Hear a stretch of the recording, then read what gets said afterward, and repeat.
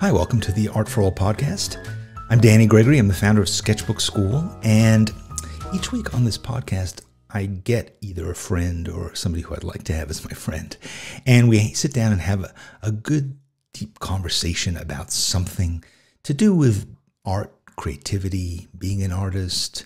There's so many issues around being a creative person, and I love to talk about it. And I love to find people who are also thinking about it and confronting the issues that we all seem to face. This week, I'm bringing on my friend Ann Lemon. I've known Ann for a couple of decades, probably. She and my wife, we've been family friends back and forth for a long time. We've worked together, and she's just a really smart, hilarious person. And Ann has undergone a severe trauma, which is the loss of her son. The summer he was to go to college. And he was an incredible kid. And the story around what happened to him and what's happened since is, I imagine, what we're going to be talking about today. Anne is, as I said, a very creative person. She was an advertising art director. Then she was a teacher at Kutztown University, where she taught graphic design. And now she has really devoted her life and her husband's time and life too to running a foundation devoted to the work of Amos Burkhart Lemon, who's her late son. And she's going to really go deep, I imagine, to this story.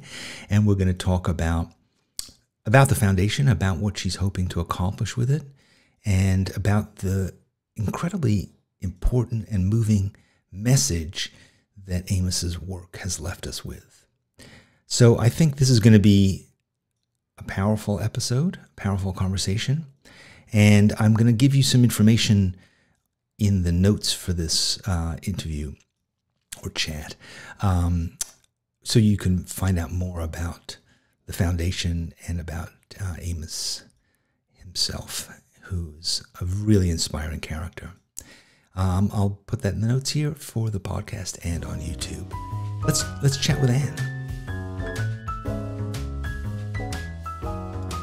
Last time we talked, you were still a professor. Right. I am no longer professing to be a professor. Yeah. So it got to the point last fall, like a year ago, where it felt like this foundation nonprofit that we started building was getting bigger and bigger and bigger and busier and busier and busier. And teaching was changing a lot, which is fine. I love change and I love learning new things and adapting. And I kind of enjoyed the COVID experience of teaching because I rewrote a whole bunch of curriculums and started delivering things by, video. I actually took a lot of inspiration from Danny Gregory, but it just felt really unmanageable because I was doing 3 jobs at once. So I decided to retire from teaching and devote myself to this nonprofit full time. And in the process, we just sold this house that I am actually sitting in last Saturday. We received an offer on it, and we're getting ready to move into a fantastic new space that is going to be offices downstairs and then our residence upstairs in January. So we have a few months left before we have to do that. That's incredible. And, congratulations. That's really good. Thank you. So yeah, and it's the minute that I did that, things kind of even more went to another level with our nonprofit and the Amos Lemon Burkhart Foundation. And I am currently sitting in, this is my art storage room. Each one of those is a piece of Amos's work that is in a fantastic, my hair is super cray-cray right now, but that's okay. Nobody cares. Each one of these is a custom-made envelope. For those of you who are listening to this, because it is a podcast, so long. She's pulling down bubble-wrapped things from a shelf. Yes. These were, Beautiful. we looked all over the world to try to find an efficient art storage system to be able to travel with artwork that's very valuable and precious and easily install it and deinstall it from galleries and museums. And we could not find anyone that like made, or we looked at crates, we looked at boxes, we looked at envelopes, and we could not find anything where it was clear that somebody had to custom make each thing individually, no matter what kind of system you're using. So we ended up buying a very simple bubble wrap sealing thing, and then creating a bubble wrap envelope that has a little flap for each item so that we can put the inventory sticker on the outside of it, and it exactly fits the artwork, so that every time we go to install or uninstall in a gallery, we don't have to like fumble around with a million kinds of used random bubble wrap and tape it all up and then untape it all and then put it all back and try to check against the inventory list. Do we have this one? Do we have that one? What size is this one? Which box does that one go in? How do we load them in the van? Et cetera, et cetera. Because we have a bunch of shows lined up, and we seem to be doing things, especially in the upcoming couple months, where we're like uninstalling one day and then installing someplace else the next day. And so having an efficient system is really going to help. But anyway, that's just one little detail in the kind of things that I didn't expect to have to think through as we kind of loaded up our schedule with events to do. And it's an example of how I think when you set out to be an artist or are in the business of art making somehow, and it's a business, you just have no idea the number of tasks. It's not very clearly explained. There's not like a learning manual for how to be an artist or run an arts organization, really, even though there's a lot of classes online, there's a lot of things that you can learn, but it's a constant process of creative problem solving. There's not one way, I guess if you're an accountant, there was probably not one way either. Not really sure. But I think if you're an accountant, they teach you how to be an accountant and how to run an accounting business. Whereas, in art school, they don't teach you that stuff at all. Yeah, it's a lesson I try to impart to interns. I have a bunch of college and high school interns right now, and I just got to meet my new crop of high school interns. I'm so excited about them. They're so fantastic and talented and interesting. And but they show up for the first day of work, and they might be used to like working at, I don't know, Chick-fil-A or something. And I'm like, here's the deal. I know in your previous job, there were like a system and a way, and everything had a system. And here, every time you show up, we might be doing something different. We're going to have some ongoing tasks that you're going to be trained in. But other than that, it might be a little bit of spray painting and a little bit of bubble wrap sealing and some packing and shipping and maybe some ideating and brainstorming and installing and screwdriver wielding and archiving, labeling, decorating. Could be just about anything. It sounds like a great internship. Oh yeah, I know. And I think it is. Well, that's what they think too. They think it's fantastic. And actually what we did last time was make rules. It was their first time. So I'm like, what do you guys want the rules to be? And they had some questions that I hadn't thought of. They're like, what, are we allowed to wear anything we want? What kind of clothes should we wear? And I'm like, oh, that is a good question for a first day of job, job question. And wait, I want to back up a bit because I think anybody listening to this will be completely confused as to what the hell. I usually like to start in the middle and then work my way to both ends. Right, exactly. So let's start. Let's go back to the beginning again. So tell me about how this became what it is. Like, what is the purpose of it? What are you actually doing? Great. With this foundation? Because I think I had imagined that it was something kind of different than it sounds like it was going to be. I thought it was more about, I'm not sure how much of it is about Amos's art and how much of it is about Amos's story and how much of it is about kids in need. I don't, or where is any of it all? So if you could just tell me, like, what is this foundation? What are you doing with it? Why are you trying to do it? That is a fantastic question. And I think that's the question that was landed in my lap. upon the death of my son Amos, who died. His story is he died when he was 19 years old. He had been making art really his whole life, but incredibly seriously for about 5 years, and he died tragically. A combination of he had a lot of big T trauma going on in his life, and mental illness situations going on, and substance abuse. And so what ended up being his demise was that he took a lot of Xanax and drank alcohol and probably smoked some pot, and either passed out on a beach and drowned, or walked into the water, or some combination thereof, or possibly fell down and hit his head and drowned. So we don't exactly know. He left that mystery kind of unsolved, maybe never to be solved. But so he passed away when he was 19, and I can say that now with a more or less straight face because it was a few years ago, and it has gotten easier for me to talk about. And sure. It still does, of course, send me into periodic crying fits, but you never know when they're going to come around. Maybe today, who knows? Anyway, when he died, he left this really previously unknown, we didn't know exactly what he had, collection of artwork. So you can see behind me there's about we have about 100 pieces framed. There are about 500 altogether. There's about 200 figure drawings that are 18 by 24 that are really amazing, and 23 sketchbooks, but a lot of completed finished pieces of art too. So as we started to uncover it, both people had some things. He had a bunch of stuff with him that we had not seen before.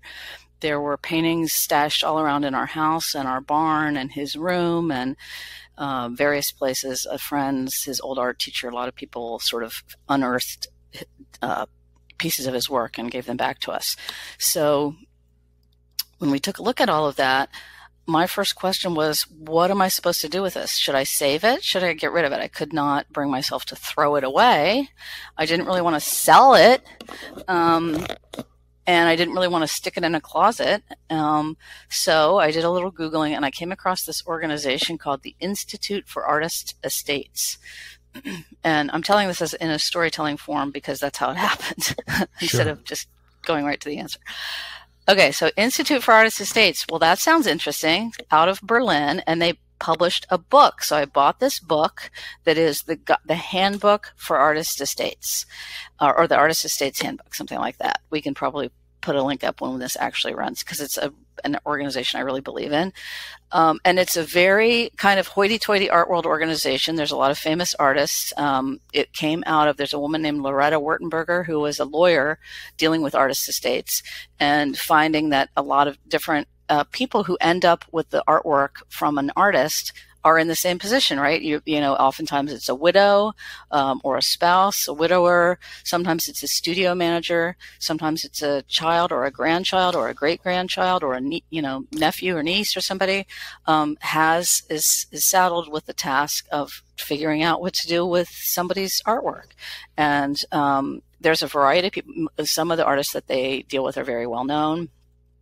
Others not so much, but most of them artists that are important, that had enough going on that they had like an art practice, and that people were aware that it was an important asset.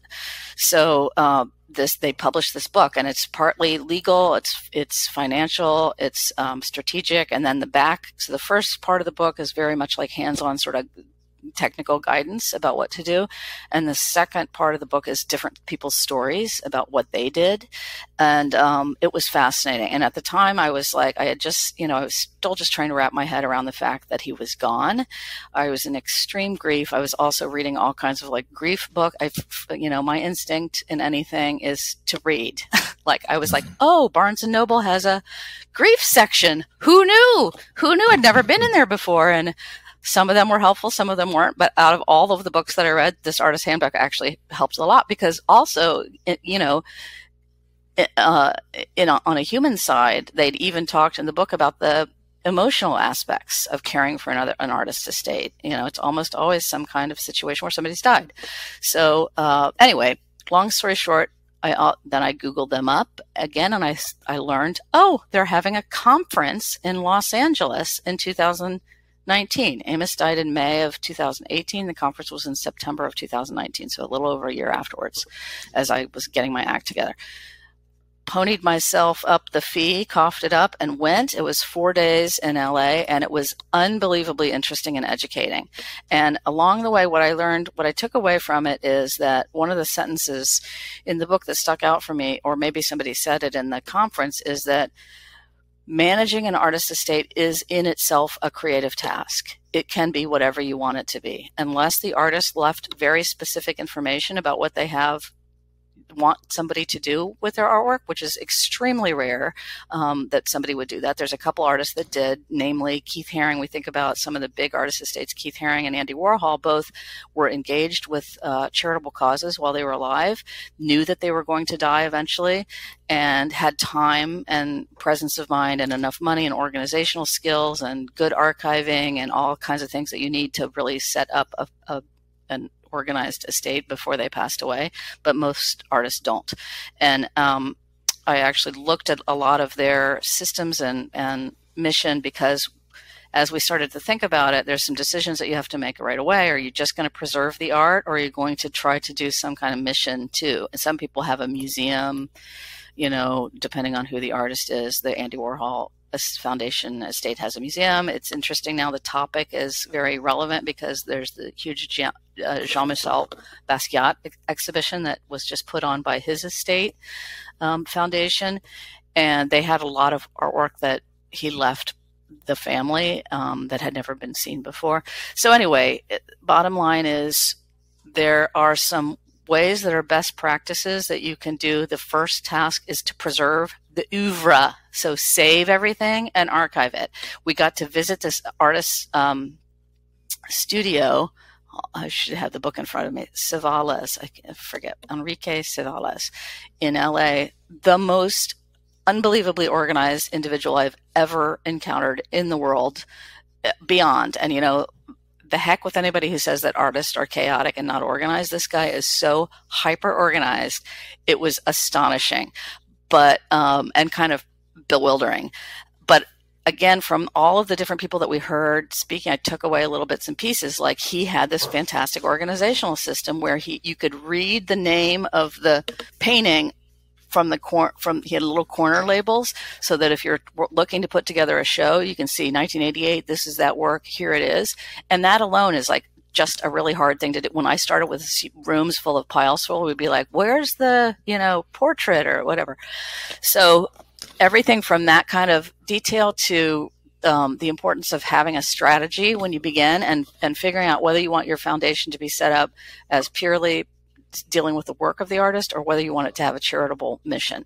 So, and you have to decide that when you're setting up the legal foundation. So we decided, might as well have a mission, kind of off the top of my head. And right around that time, we had his first show. The college that he was going to go to, Montserrat College of Art, which I am just in love with this art school. If anybody is interested in going to art school, it's 400 students. So it's super tiny. It's just like this very close-knit little community. It's one of the first art schools in the United States that was started completely by artists. It was started in the 1960s in a very communal, kind of commune-y 60s idealistic way by 9 artists who joined together to create a school. And it still has that, artist first mentality.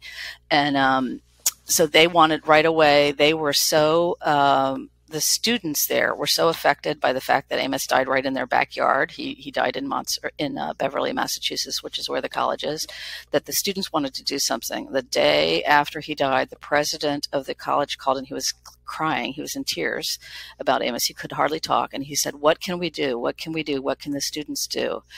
And I said, I can't think of anything that, they could do except tell them to stay alive. Tell them to stay alive. The main thing they need to do is stay alive. And the second thing they need to do is make art. And so 4 years later, our mission for our foundation is to inspire teens to stay alive and make art. And we do that by using the work of Amos. We found that as art speaks from emotional core of the artist to the emotional core of the person who's experiencing it, whether it's music, novels, theater. The idea is to strike your emotions. And what we found is that Amos's work is so emotional. It's emotional for everyone when they look at it in person, especially, but it's extremely emotional for teens. The minute these, we've had a couple shows now, and we had one where 4,000 high school students got to come through the show in groups of 30. Every English class in the high school came through.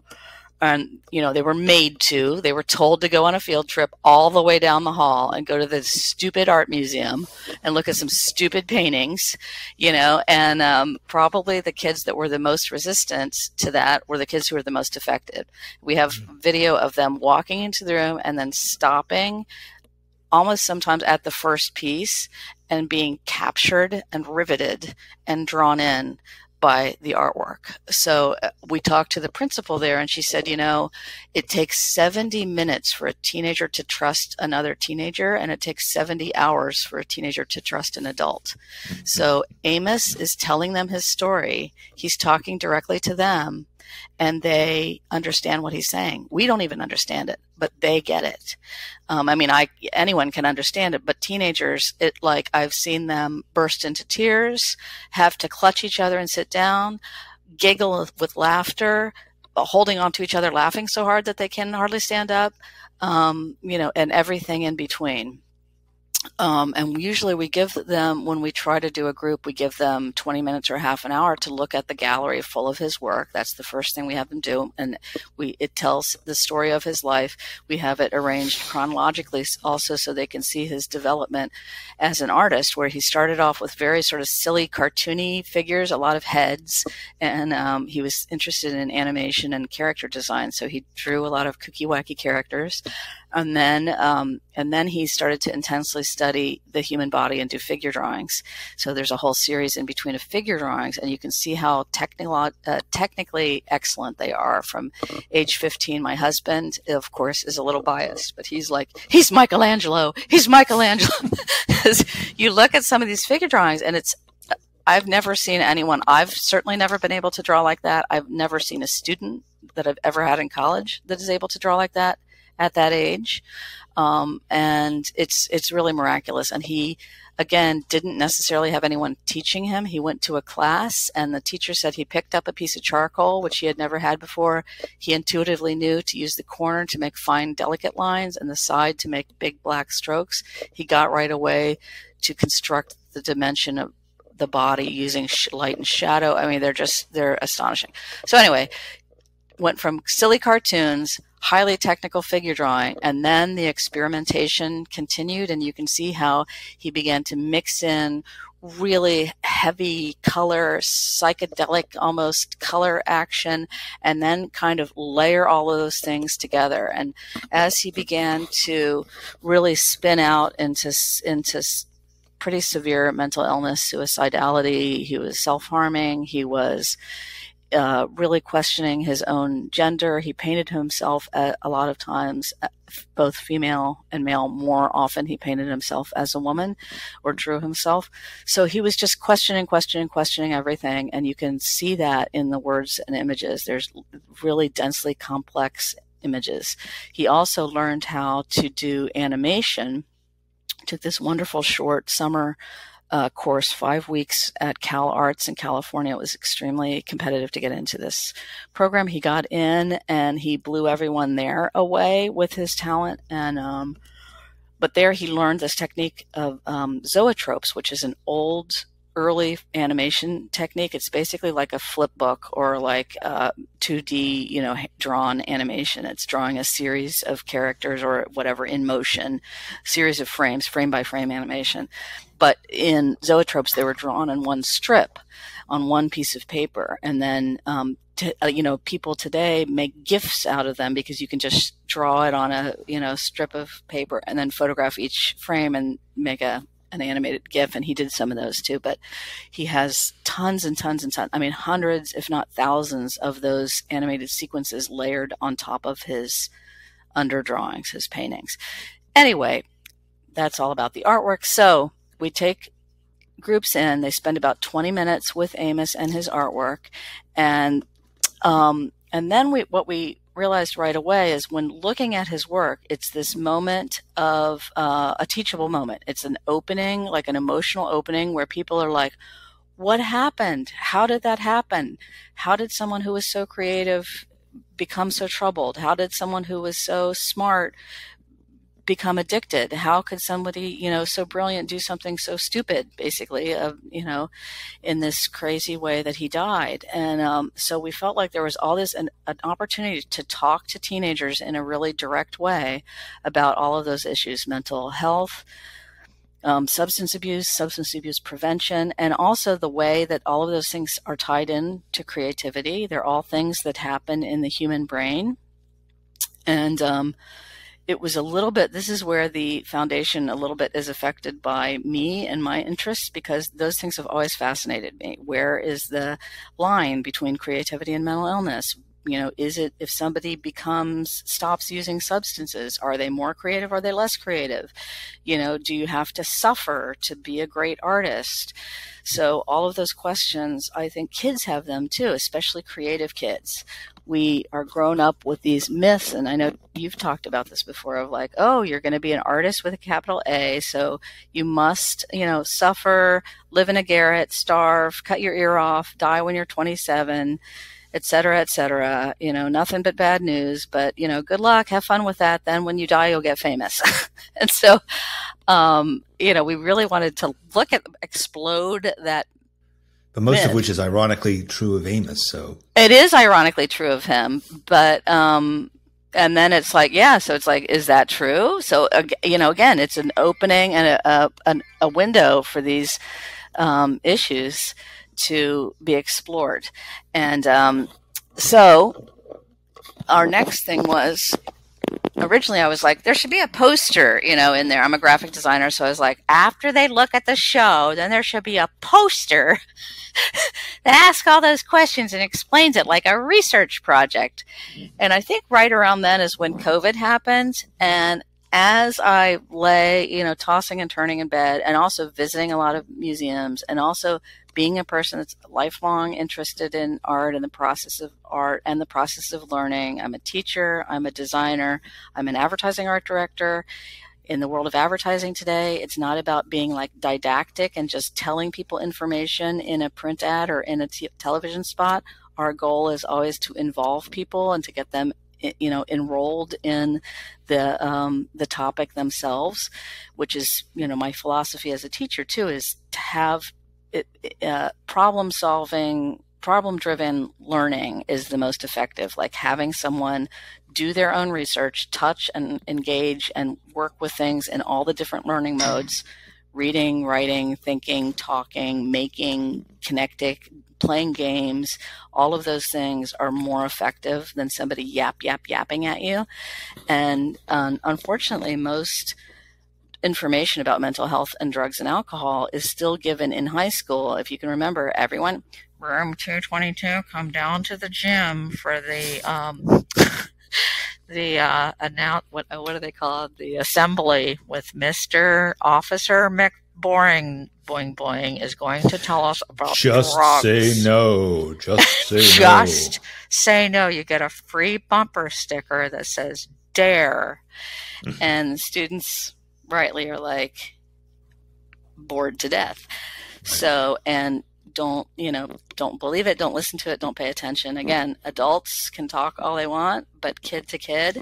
So one of the crazy things when you look at Amos's work is you see the work that he produced before he began using the substances, the work that he produced when he was using substances, the work that he produced when he was the most tortured by depression and anxiety, and then the work that he produced when he went through treatment and was on an antidepressant and not using. And so you can see this total evolution from, clean and sober and relatively stable at age 15, and then really messed up at age 17, 18, and then sober at age 19, when everything seemed to kind of come together. So the story is told without anyone having to turn it into a lecture. It's like visually evident and emotionally raw. So then after people see that, there's another component of the exhibition, which is where the creative graphic designer in me came out, and the three-dimensional skills of my husband, who is a cabinet maker.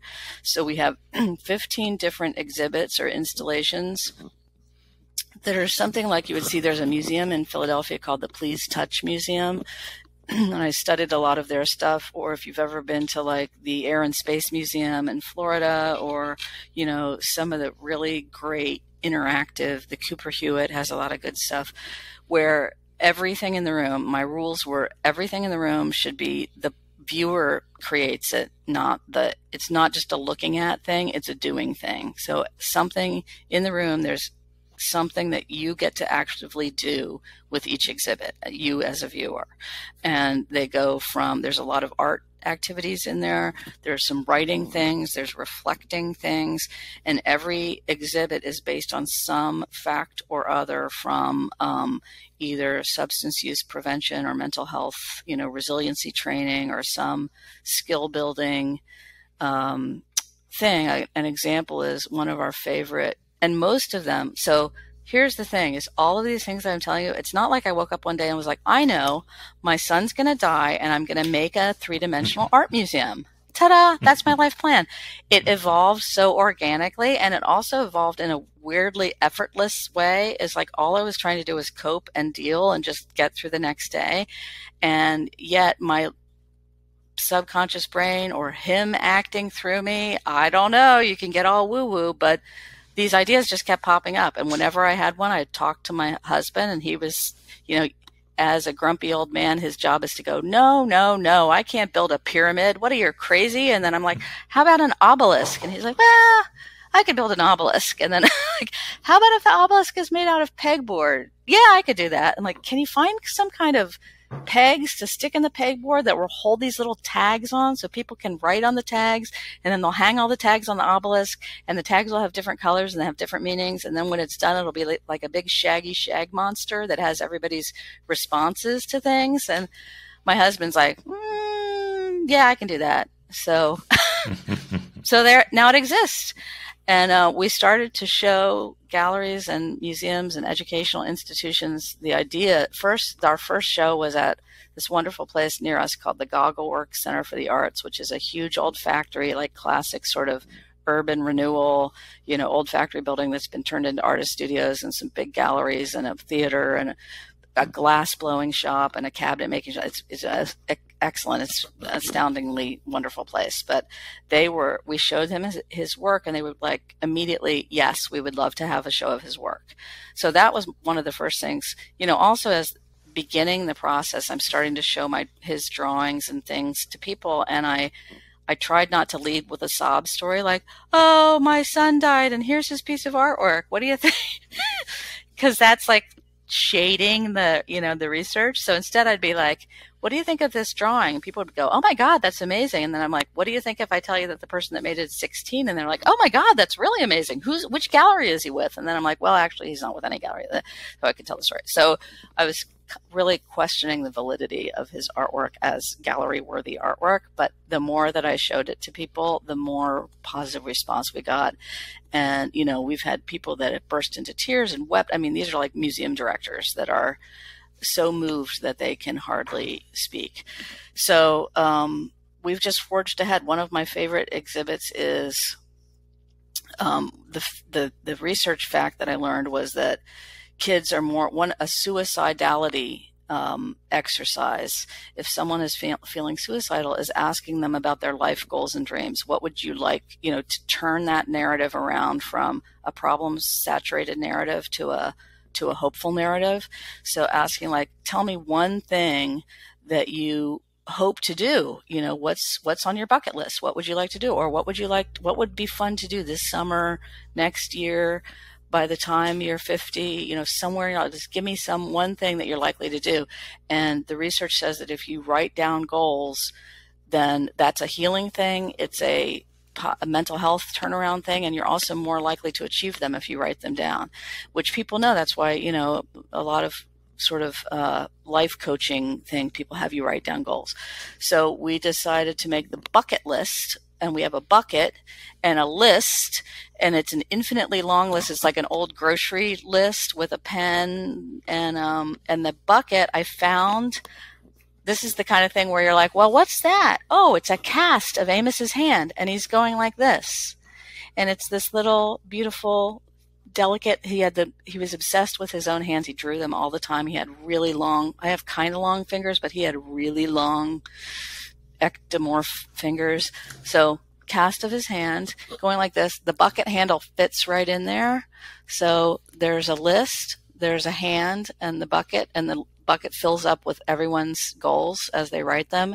And so we now have probably 10,000 people's written down goals that went in there. And some of them, just reading that, I need to find a way to like display that as a work too. It's like now I've turned in the thing into another thing, and then that's turned into another art thing.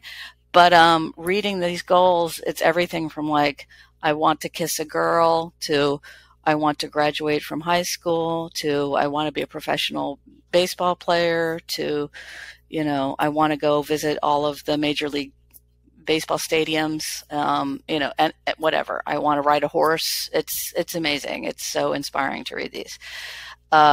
So bottom line, we have an exhibit that's traveling around.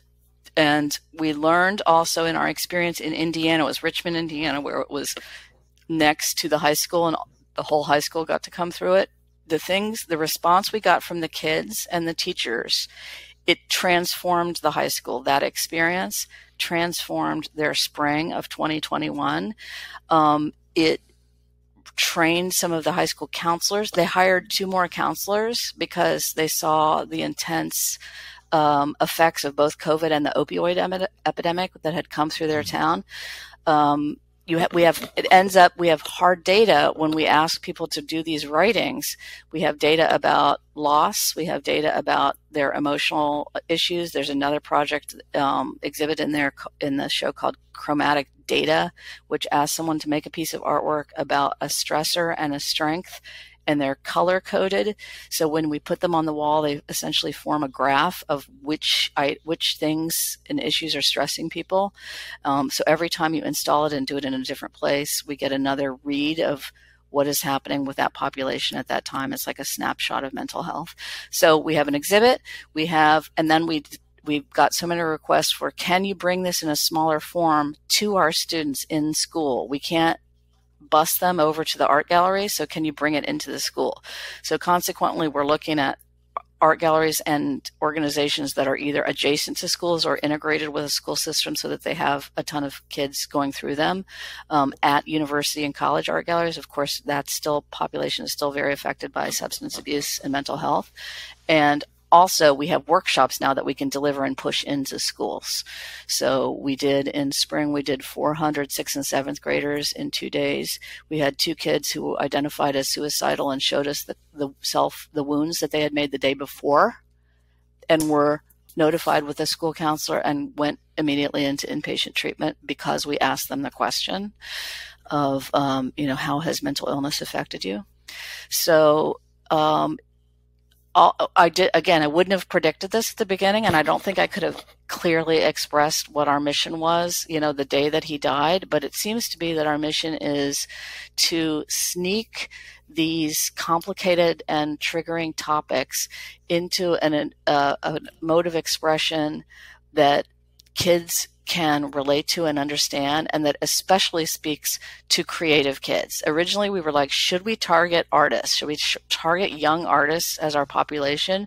But you can't really untangle them from the environment that they're in.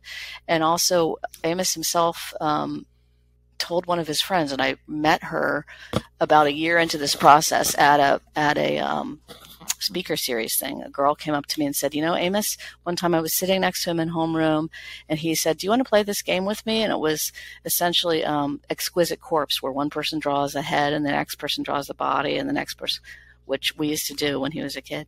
So he asked this girl, would you like to play this? And she said, oh, I can't do that. I'm not an artist. I'm not good like you. And he said, everyone's an artist. So that theory, which I also believe is true, and I know that you do too, is that, how do we sort the artist from the non-artist when they're in 7th grade? We don't. Everyone is an artist, so we deliver them information to all teens. So that's why our mission statement is to inspire teens to stay alive and make art. We think whatever you do in life, using these creativity, using the emotional, the essence of creativity of all art forms, again, is to express emotion. So that is the opening. I guess art therapists know this, or performance therapists, or dance therapists. And I hate to call our thing, oh, we have a new way of art therapy, because it seems like it's different than that. But maybe it's not. I don't know. I'm not an art therapist. But what we have found is that it is a transformative experience for kids.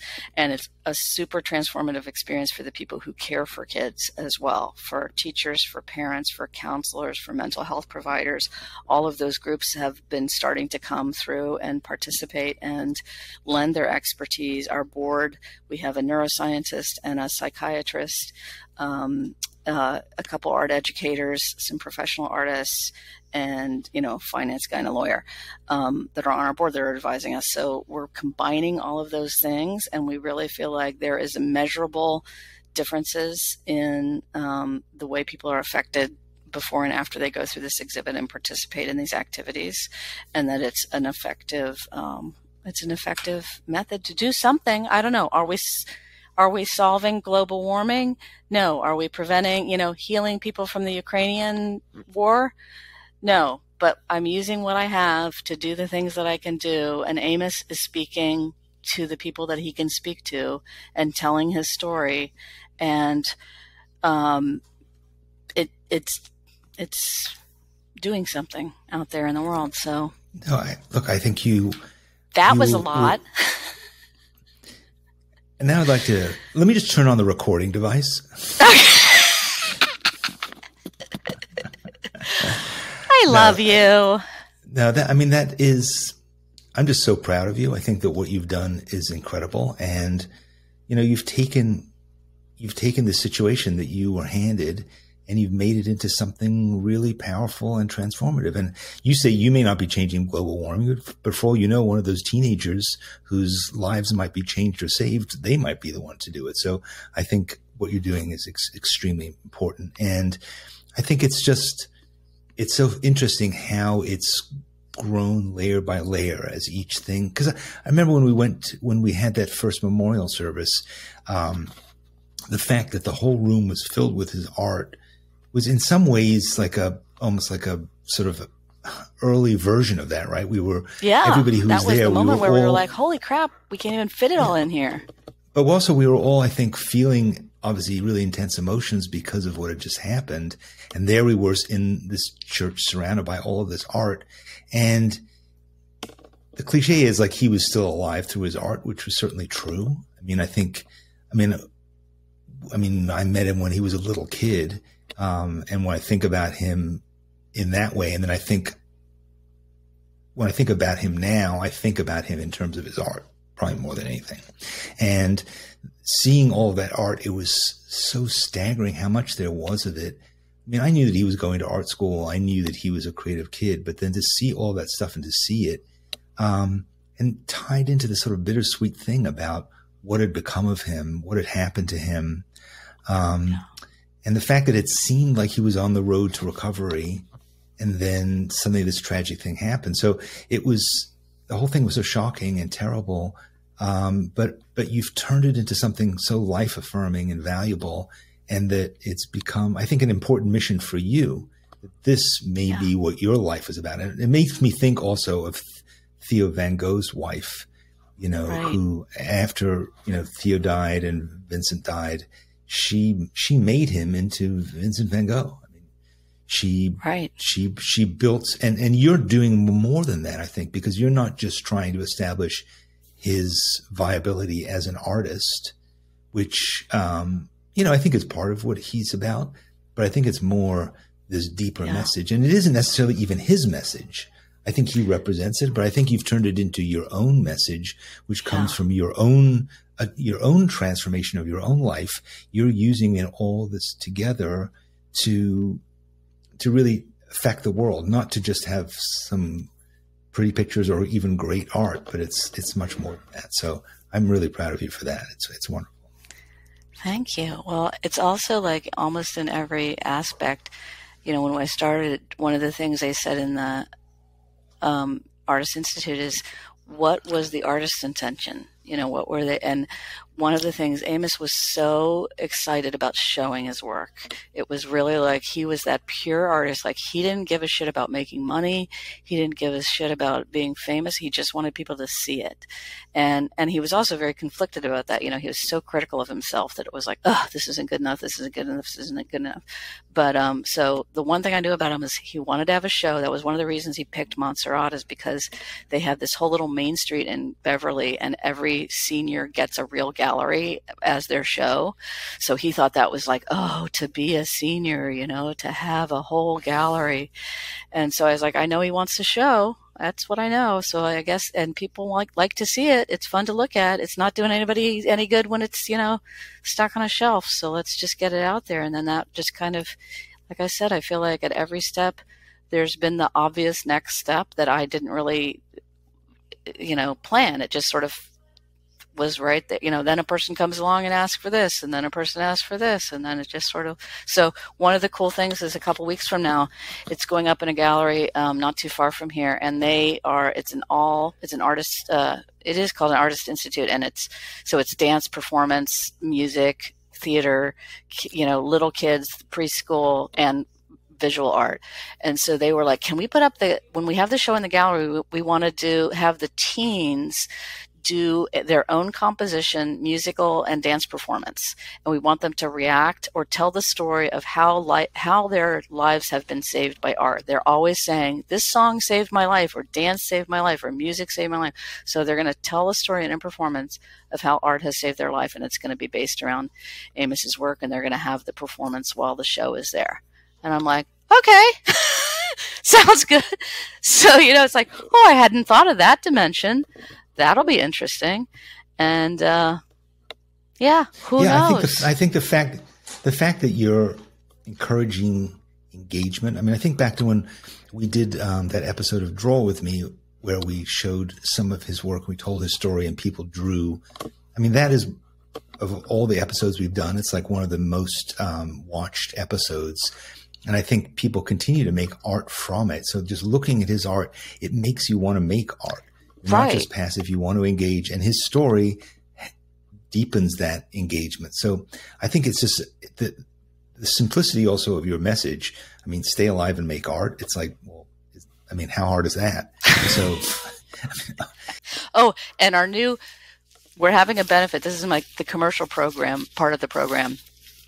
We're having a benefit if anybody's interested in New York on November 4th, which is the day before his birthday. And it's at the LGBTQ Center on 13th Street. And we were trying to come up with a theme. I have these fancy people on the committee, and, we're trying to think of what is the theme. Last year we had one, and it was called Electric Pink Clouds, and that just sort of came out of his work. So we're like, let's look at some of Amos's posts. And I had all of these different words. He wrote so much, so they were all words from his posts. And the one that people seemed to like was life too hard, send help. There was a Instagram post and it was a picture of a dead moth, and just his caption was life too hard, send help, which is very dry and Amos and funny. So that's our theme. This is a portion of our decor. I have about 800 million thousand feet of caution tape that says life too hard, send help. So this is like police warning tape, but it says life too hard, send help. Yeah, that's hilarious. So that's what we're doing. We're trying to send help, Well, it's also, I think, just from your personal point of view, I mean, you've spent your whole career making things, solving problems, putting out, communicating, getting messages out there. Then you spent the next part of your life teaching young people as a college professor. And this is sort of like bringing all these strengths that you have together, right? And doing something that you really think, matters a huge amount, and that you've lived. I think it's an incredible gift that you've gotten, to really make a difference in the world. It's super cool. Crazy weird. Not the path I picked. Would have picked. I should have been a costume designer for Hollywood. Dang it. Next time around. I do have an opportunity to make a dog costume for Barktober that's coming up. There you go. Very excited. So let me ask you, so you've been doing this for a couple of years now. Yeah. Is this like, do you imagine this going on for years? Is it going to become like a thing that goes beyond you? Yeah, that's a great question. We just did a strategic plan. That's one of the other things in the book is have a strategy. Think, Right. don't sell any art. Think about it for a while. And what is your strategy? What are you trying to accomplish? So we found this amazing guy who was actually I met at the conference, who is a longtime Artist Foundation guy. He ran the David Hockney Foundation for a while. Amazing man, Richard Benefeld, and he helped us put together a strategic plan. So, and one of the components is, I'm 60 right now. My husband is 65. We figure we got about 10 to 25 good, strong years in us. So, and this also kind of evolved over COVID. So we're selling the 13-acre farm because too much shoveling and mowing and painting and shellacking. The gourd shellacking alone is in the fall, so many gourds to shellac. Sorry, that was a reference to a Thank God. McSweeney's article. Anyway, and we happen to also own, curiously, a factory, a 45,000 square foot factory. So the third floor of the factory is the main street of our little town. It's going to be our foundation offices, an art gallery for young and emerging artists in the front, and a workshop space in the back for after school teen art classes or programs. So we have the space to work with, and then we're going to fix up the upstairs floor above that and live there so that we can just lock our door and go. And we're going to put, we haven't decided yet whether we're going to try to just like do this for our lifetime and then liquidate everything. I think a little bit of it depends on how we do in the next few years and how our board grows and evolves. Lots of some artist foundations, that's one of the steps you have to build in is, what do you want to do? Do you want the art to all get sold in the end? Do you want it to all go together into a museum? Do you want it to be, handed off to the next generation? Amos was an only child, so we don't have any other kids to leave things to, but we have these crazily aligned nieces and nephews, one of whom is the secretary of our board right now, who just got a master's in arts administration and works he's the development director of the Buffalo Philharmonic right now. So we don't know if someone will carry on, if there'll be enough money to hire an executive director someday and just keep it going, or if not, if that doesn't work, then, eventually it will just, I guess, the collection of artwork hopefully will go somewhere. We don't know right now. We don't have any plans of selling it, or just continuing to do the things that we can do while we can do them. And I guess we'll kind of figure that out as it develops. But we think the artwork and the message, will be able to live on and it be self-sustaining. The other thing that's kind of amazing is that we started out making a few little things, like got this little tattoo here of the flying guy. That's Amos's flying guy. Whoops, can't really show him. Anyway, he's on our Lego Stay Alive Make Art logo. He's like shooting out of here. So and people are like, can I have him as a tattoo? About 5 people I know of different ages have gotten Amos artwork tattoos all over them now. And so we have prints, we have hats, we have t-shirts, we have scarves, these beautiful scarves, we have pencil cases. And again, that just sort of happened because people wanted something. We didn't want to sell the original artwork, so we're selling stuff. Look, Danny just picks up his Sketchbook Skool mug. Oh yeah, merchandise. So people enjoy that, and it reminds them, of him too, and it's wonderful artwork. Well, next you have to have like the Van Gogh experience, and now they're doing the Frida Kahlo experience. I don't think we're going to have the we might. I mean, by then I feel like it's just in a couple of years we're going to be able to just plug it into your brain, That's true. feed, and be able to like virtually experience that in your into Oculus. Your pod. Right. I don't know. Exactly. We'll see. One of the things we love about our experience right now is that people kept trying, you should have some digital things. Kids love digital things. It should have the thing. And first of all, my husband doesn't know how to build digital things. I can imagine them, but I'm not a good coder. And also we found that the experience when a group goes into the room, they forget about their devices because they're so busy talking to each other and playing with things. And that might be a good thing for teenagers right now. It might kind of be good for them to put down their phones and quit capturing the QR codes to everything. So for now, the show itself is very analog. I would like to be able to scale it into some kind of digital, like some film, I don't know, something that is so that you don't if you can't go to the show, if you're some kid in East, Jabip, you're able to get a little of the inspiration, but we'll be working on that. Excellent. You know all about that. No, I was going to say, when you were talking about it before, I was like, I'm sure that they're going to want to do some online experience, because obviously rather than busing kids around to museums, but I think having kids go to a museum, kids who might not normally go to a museum, and having an emotional experience there could be something that really affects them for the long term, as opposed to just, one more Instagram account to flip through. So I think but we're ancient. So yeah. What do we know? Well, actually, we know a lot. Exactly. There you go. But nobody listens to us. Those kids. My interns are like, when I was like, what do you guys want? Do you think we should have a rule about phone use? And they're like, I don't think we should use phones while we're here at work. And I was like, And they're like, unless we need to, like if we want to take a picture of something. Unless we want to. Right. Unless I need to check, TikTok, something important. Yeah. Somebody broke up with somebody. That's an emergency. Oh my God. A celebrity. Totally. Exactly. Well, cool. Well, thanks for chatting with me about all this. What do you want people to do? People should go to amoslemon.org. AMOSLEMON.org. Amos, some people say. Amos is an old Bible name. And when he was born, he just named himself. We reached into the ancient, ancestor bucket and pulled out the name Amos. And then Dane's dad walked in. I'm Lemon, Dane is Burkhart.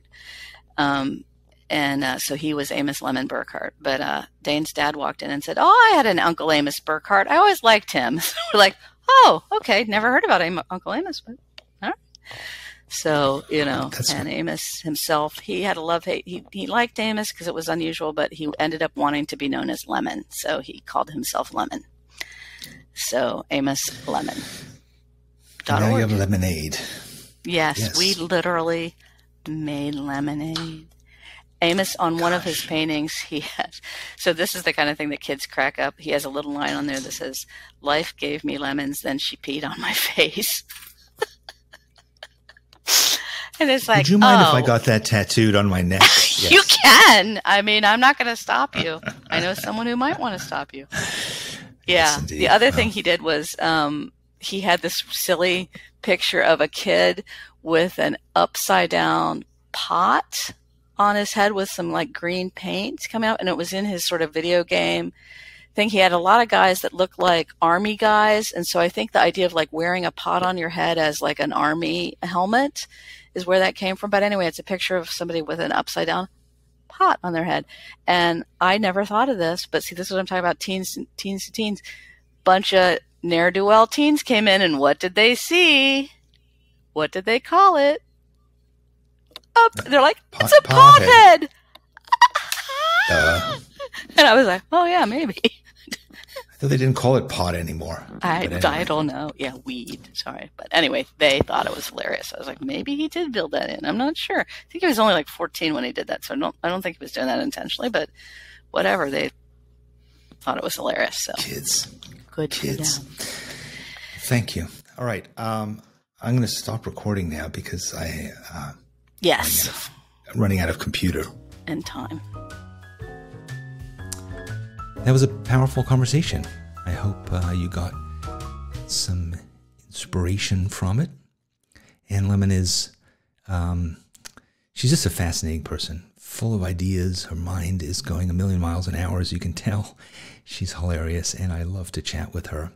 And I believe the work that she's doing with her foundation is really important and shows the incredible power that art making can have to save lives. I've experienced it firsthand. I will put more information about the foundation and ways in which you can get in touch with Anne and you can support the foundation if you'd like, down in the notes for this episode. Thanks very much for joining me and Anne, and I will see you again next week on Art for All when we have another interesting conversation about being a creative person. This is Danny Gregory. Thanks very much.